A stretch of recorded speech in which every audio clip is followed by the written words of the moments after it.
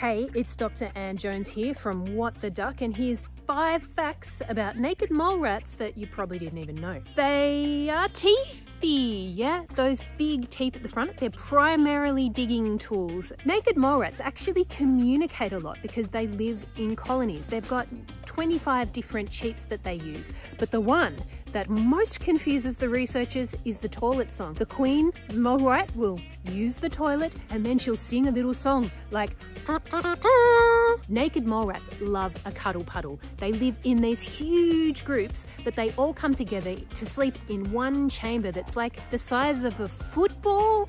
Only the queen will get pregnant in the colony. If you can imagine trying to go through a tunnel when you're pregnant, it gets a little bit difficult. So her vertebrae actually stretch open. They could hold a secret to eternal life. A mouse lives for about 3 years, but naked mole rats, they live for up to 40 years.